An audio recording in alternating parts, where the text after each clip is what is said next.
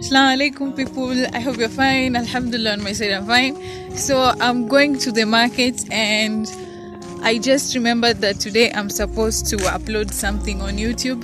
So I have been thinking about what to upload today, and I have thought of some of the things I have realized in this Ramadan, particularly about making dua for other people.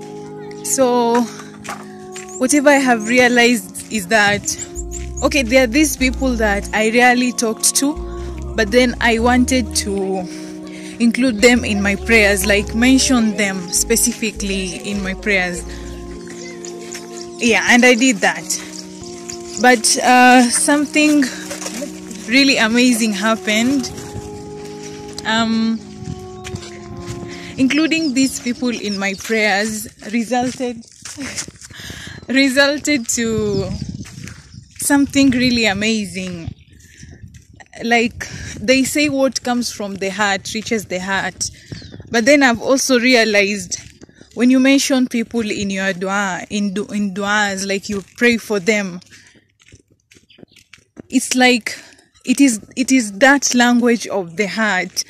I don't know, but as I prayed for these people, I saw our relationship with these people grow. Like, we used not to talk often, but then they are the first people who started talking to me. We started having deep conversations with these people. And then I just asked myself why things changed all of a sudden, and I thought maybe it's because I mentioned them in my duas. Like, I learned this thing from Imam Dr. Omar Suleiman. He's now a doctor. He was in the program of 30 for 30 Quran. He was talking about how we should pray for other people, for the Ummah in general, and we should have a list. Yeah, we should have a list of the people we are praying for, but generally we should include everyone in our duas. Yeah, because also when you pray for another person, you tend to be rewarded or to get the same thing that you're praying for the other person. And interestingly, this happened to me. So I was like, when you ask Allah to grant somebody ease, then you are the one who is going to get that ease first. So this is what happened. Like, there are so many incidences and they might sound a little bit silly, but then I thought that, as in, they really hit me hard, and I was like, this could be happening because of this. So one day, I in the evening, I wanted to go out and buy stew. There is a hotel near our hostels. So, like, I didn't know what I had prepared rice on that day, but then I didn't know what to eat the rice with. So, and I didn't want to cook, so I wanted to go out to go and buy to go and buy the stew. The moment I reached the doorstep of my room, my neighbor called me. He told me, Mwana, I have prepared a lot of stew and I know I won't finish it on my own. Please bring a dish. I want to share the stew with you. And I was like, okay. I was about to go and purchase stew, but then, you know, it really hit me hard. I don't know how you guys see it, but it really hit me hard. Like, oh my God, like, Allah is making things easy for you because you want to make things easy for other people.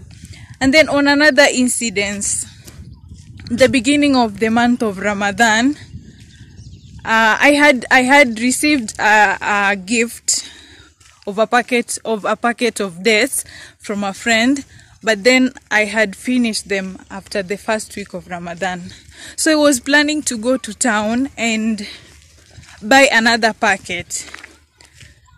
So one on the, I think it was the second Friday of Ramadan. Yeah. So I was asleep in my room, but then I was planning the next day. to go to town to go and buy another packet of dates. So I slept in my room, and then suddenly somebody was knocking on my door, and I was asleep. I woke up and I went out, and a couple of my friends had come to visit me. And as we were talking, one of them said, "Oh, by the way, we had brought you a pack of dates." Subhanallah. At that instant, like, it really hit me hard. I don't know, but it really hit me hard. I told those guys I'm almost crying because I'm shocked. I was planning to go to town to buy another packet of dates, but you guys have been brought by Allah to give me this packet of dates so that I cannot spend my money. So this is something I have realized, like, once you pray for goodness for other people, the same thing is going to be done to you, because you're told that when you pray something for another person, the angels say Amen to you. So guys, those are the few things I have learned about this Ramadan. One, dua is a very important thing, and it is a language of the heart.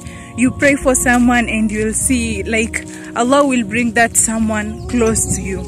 And then another thing, you pray for somebody is Allah will grant ease to you too. So guys, I'm going to the market. I'm almost there, but Alhamdulillah, I was able to shoot this video, and I'll upload it later in the evening. Ma'asalam.